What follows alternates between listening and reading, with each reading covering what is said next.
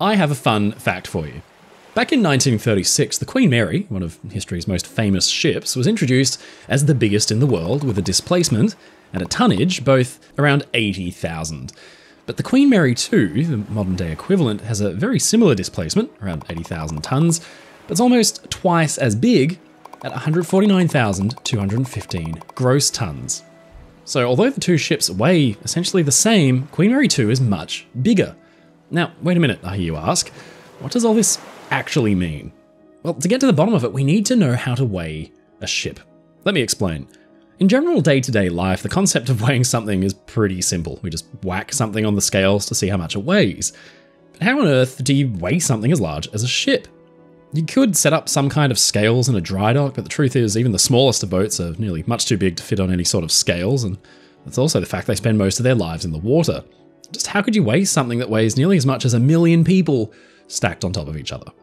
Well, thankfully, some clever brains have figured it all out. Today, we'll learn the difference between ship's weight, tonnage, and displacement.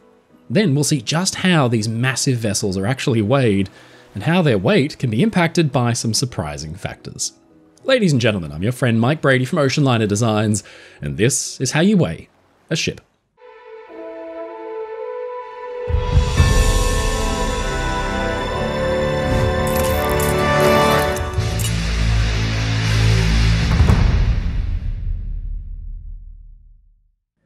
If you've watched a lot of this channel before, then you probably know all about Olympic and Titanic. But if you're new to all this, then I'm sure you've at least heard of the latter ship. Let me give you a quick rundown. These two sister ships were built by the same yard using the same materials, mostly steel, but Olympic came in at 45,324 gross registered tons, while Titanic measured in at over 46,000. Now this, of course, made Titanic the biggest ship in the world, but it may surprise you to learn that both ships were of essentially identical proportions in size, like length and width, and Titanic had very little added machinery that would tip her over the scales. This is because that little figure I mentioned, gross registered tons, is actually an archaic measure, not of weight, but of a ship's internal usable volume, all the combined usable space inside. Knowing the difference between all these confusing terms like net tonnage, gross tonnage, displacement, and so on, it's a really great way to start before we learn how to actually weigh a ship. So let's begin with probably the most simple metric, displacement. Displacement is commonly used in relation with the mass of a given ship, although surprisingly it's not actually a measurement of the ship's own weight, it's the amount of water mass that's displaced when a ship is floating freely on a body of water like the ocean. We know thanks to Archimedes that the amount of water displaced by a ship is equal to the mass of the actual ship itself. It's a raw, basic measure of a ship's sheer size and mass, but it can be read a few different ways. First of all, there's light displacement. Light displacement is the mass of a ship that is completely empty. That means no cargo, the fuel tanks are empty, empty ballast tanks, no consumables like food, and totally void of any passengers and crew. Truly a completely empty vessel, just a big mass of steel. Now, of course, a ship is rarely, if ever, in this state, but it gives naval architects a good basis upon which to gauge the performance and the stability of the hull during design. This is usually calculated during the design stage, based upon measures of the hull volume and the actual materials being used, and then it's checked when the ship is finished. Next, there's load displacement. This is a measurement of the ship's total mass while it's floating in salt water up to her summer load line. The water itself is another variable here. Different seasons and conditions can actually impact the salinity, the saltiness of the water, and the properties that the ship finds itself in. It sounds crazy, but put simply, some water is actually just harder to float in. It's why ships have this mark, the plimsoll mark, painted on their sides with different letters for all the different conditions the ship is reasonably expected to encounter. Tropical freshwater provides, in essence, the least buoyancy, the least amount of floatability for a ship, and it will sit lower in the water, while winter in the North Atlantic will see the ship riding higher because of the salty, dense seawater. The plimsoll mark is an easy way of making sure from the outside that the ship isn't overloaded for the conditions it's expected to encounter. For example, the summer load line is an indicator of the ship's maximum depth to which it can be filled safely with cargo and passengers and fuel during the summer months. So with a ship full of passengers and the normal stuff you'd expect a ship to be carrying, load displacement gives you a good read on what a ship would essentially weigh during many of its day-to-day operations. Today, big carriers use DWCC, or deadweight cargo capacity, as a measure of just how much cargo a ship can reasonably carry in all different weather conditions. In summer, when the ocean water is denser, ships can actually carry more cargo before they hit their load line, purely because the water is more floaty. Finally, there's present displacement. Now, this is the sum of the light displacement and everything that's currently on board at a specific moment in time, and not in the hypothetical. So simply put, it's the mass of a ship at a very specific time in its voyage. It includes cargo, fuel, crew, supplies, and passengers, just like load displacement, but this can fluctuate because food is eaten, fuel is burned, and passengers get on and off. So the same cruise ship on day 1 of its trip will displace way less on day 5 of the holiday, when all of its passengers have got off and all the food and fuel have been burnt up. Ships are constantly fluctuating in their sheer mass thanks to the fact they're so big and they support so much life on board. Displacement gives a good, rough indicator of how big a ship is. Historically speaking, it was important for charters and treaties like the Washington Naval Treaty, which sought to limit the size and number of warships being built around the world. It meant no cruisers bigger than 10,000 tons displacement could be built, but in the end a few signatories ignored this and started building bigger ships anyway. They knew they were well outside those restrictions, but of course they happily reported their ships to be well under the limit. That's a story for another day. So going back to the original example, Olympic and Titanic, both ships had a very similar load displacement.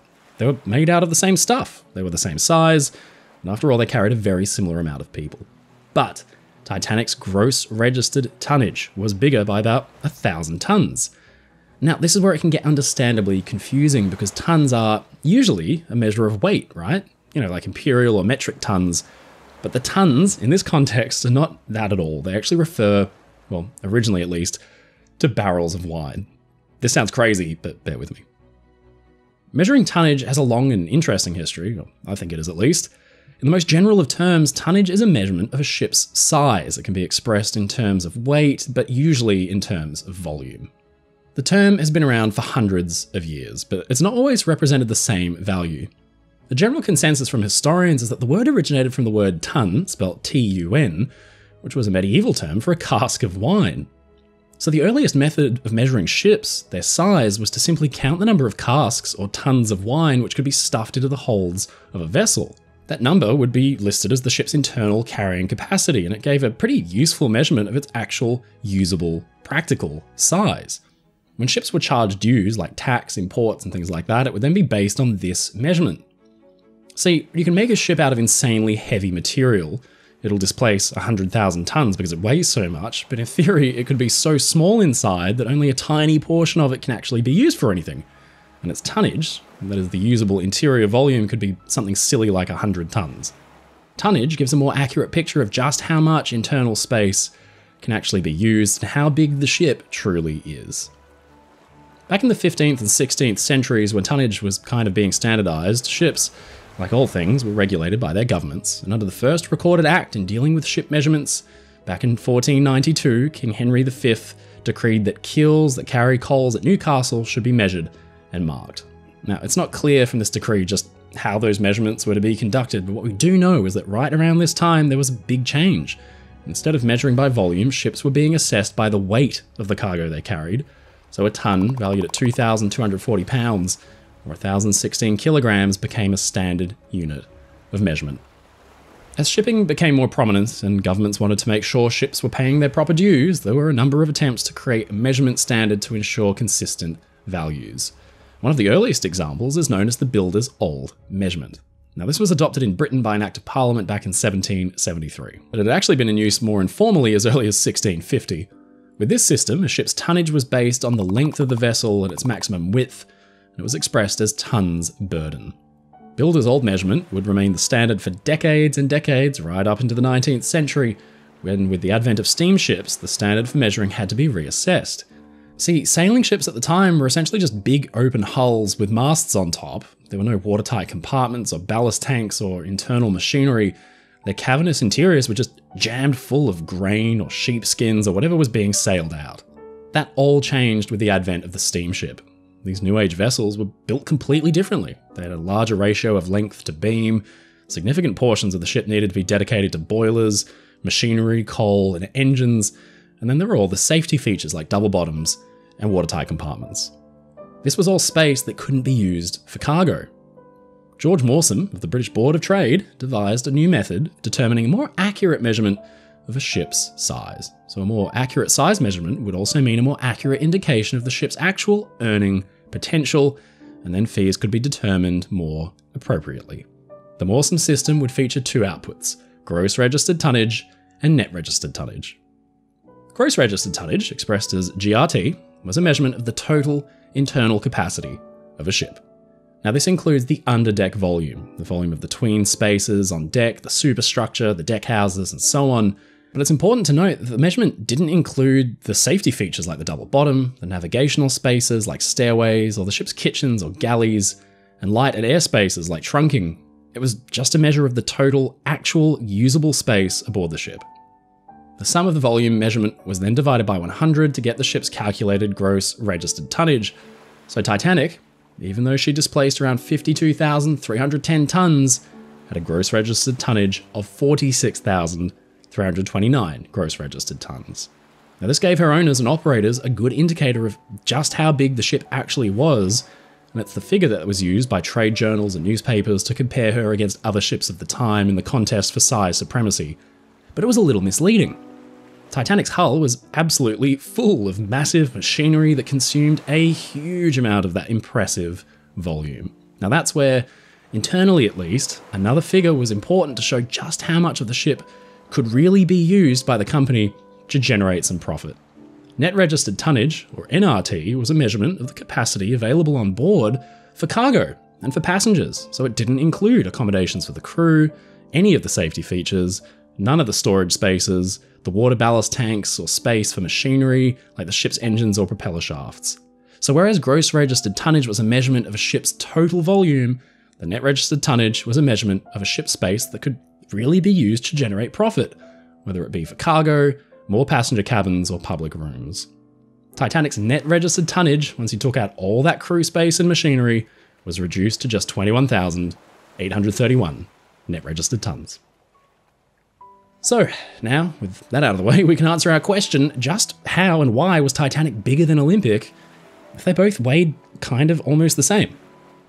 Well, put simply, Titanic's designers closed off spaces that on Olympic at least were open promenades and deck space that didn't really factor into the ship's registered tonnage. The owners, the White Star Line, converted these spaces, including the entire B-deck promenade, or almost all of it, into usable, profit-generating spaces aboard Titanic. The changes added about 300 tons to Titanic's overall weight, her displacement, so all that extra bulkhead installation, paneling, furniture and the like. But a lot of cabins were put in for first class that added to Titanic's net registered tonnage. So it increased Titanic's NRT, as well as her GRT, by about 1,000 tons over that of her sister. So even though Titanic and Olympic had almost identical dimensions, Titanic just had more usable space inside, and so therefore she could boast about, technically, being the largest ship in the world. The Moorsom System was accepted and put into use in 1849, and it became law under the Merchant Shipping Act of 1854 in Britain. It would remain in place until the International Convention on Tonnage Measurement of Ships came into place in 1969. This convention, with such a catchy name, was adopted by the International Maritime Organization, the IMO, that year. It was meant to introduce a universally recognised tonnage measurement system. See, before then, a few different systems were still being used at the same time. Of course, they all derived from the Moorsom system, but there were still considerable differences between them, enough so that it was collectively realised that a new international system had to be put in place. Gross registered tonnage and net registered tonnage became gross tonnage and net tonnage, respectively, although their purpose was obviously similar. Gross tonnage stayed a measure of the overall size of a ship and its internal volume, and net tonnage is still a measurement of the useful capacity of a ship. It's just been standardised on the world stage.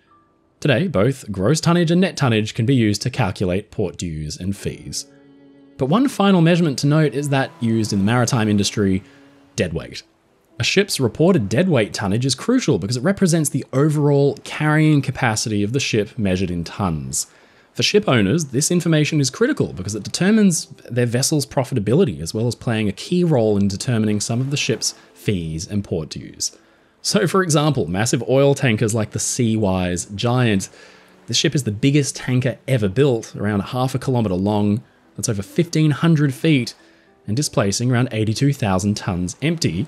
But fill her up with oil and it's a different story. The ship could displace an unimaginable 646,000 tons at full load, meaning that once you subtracted that 82,000 tons of actual ship and steel, she was carrying around 564,000 tons of oil. So her deadweight tonnage comes in at 564,000 tons. It's very impressive stuff. So why is knowing the weight of a ship, or at least having a standardized method of recording the weight, so important?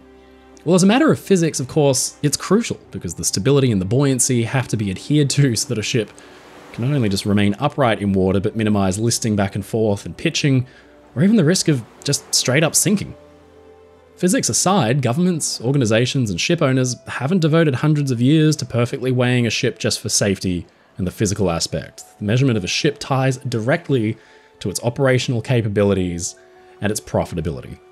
Tonnage directly impacts how much a ship can carry, and basically just how much money it can earn. It's all important for big businesses to know just how much profit they stand to make or lose. A ship's measured weight also correlates with a few different safety regulations. For example, gross tonnage dictates requirements for safety equipment, the number of crew, and the training level they have to go through to be certified on their role for that specific ship. So for example, satellite emergency positioning beacons, or EPIRBs, and search and rescue transponders, or SARTs, are required for all passenger and cargo ships measuring in excess of 300 gross tons on international voyages. Crew size regulations are set by the IMO as well, and they're determined by gross tonnage, since bigger ships just need a bigger number of highly trained crew. So, now the all-important question, how do you actually weigh a ship? How do they know how much a ship displaces once it's all loaded up? Well, the easiest way is to observe the draft marks. These can be usually found at the bow. They're often at the stern, and they're sometimes amidships on both sides of the hull. These markings are painted directly onto the hull when the ship is built, and they're maintained as a matter of great importance, because like the plimsoll marking and the load line, the draft marks can be used to calculate just how much weight the ship is carrying. If a ship's sitting deeper in the water, then the water will rise to meet one of the higher draft marks. Now, this is a read of how much water the ship's displacing at that exact moment. When it's multiplied by water density, which can today be read with instruments on board, it essentially gives a general figure of the ship's weight. This is the way it's been done for hundreds of years. In essence, to weigh a ship, you first need to know a few things about it. How it was built, the hull volume, the builder's figures around its light displacement, and then how the ship is sitting in the water. All of this will tell you its weight. Ships have got a lot bigger and a lot heavier over the last few hundred years. The Great Eastern, a behemoth of her time in the 1800s, came in at 18,915 gross registered tons and displaced over 32,000 tons. She was heavier and had even more internal hull volume than the impressive later liners like Kaiser Wilhelm der Große, which launched nearly 40 years later and was the first proper four-stacker ocean liner. In the 50s and 60s, different materials began to be used in ship construction that helped reduce their weight without impacting the internal volume of the ship. So aluminium, or aluminum to our American friends, was used in excess aboard ships, up top in the superstructure where the deck houses and passenger spaces weren't expected to come into frequent contact with the ocean. And this helped save a heap of weight, but it also had some serious drawbacks, probably most dramatically demonstrated when the Italian liner Michelangelo copped a monster wave over the bow, which caved the lightweight superstructure in, killing 3 and injuring more than 50. Today, big ships like the Queen Mary II are built using almost entirely steel, but thanks to welding construction over riveted construction, the ship's actual weight can be kept way down. Factor in that ships now use space-saving diesel engines, and they don't have to have a third of their hull space dedicated to massive boilers and steam turbines, and you end up with a bigger ship that weighs less, but has more inside space. So that's why Queen Mary from 1936 weighs about the same as the Queen Mary II today, but Queen Mary II has almost double the internal space that passengers and crew can actually use. And that is how you weigh a ship. Ladies and gentlemen, it's your friend Mike Brady from Oceanliner Designs. Thank you so much for watching this video. If you enjoyed it, please leave a comment below. And don't forget to subscribe to the channel because we get new videos out weekly. If you want to support my work and get really cool perks like behind the scenes and early access, please visit my Patreon in the link in the description below, or sign up as a YouTube member. Come and join the crew. As always, stay safe, stay happy, and I'll see you again next time.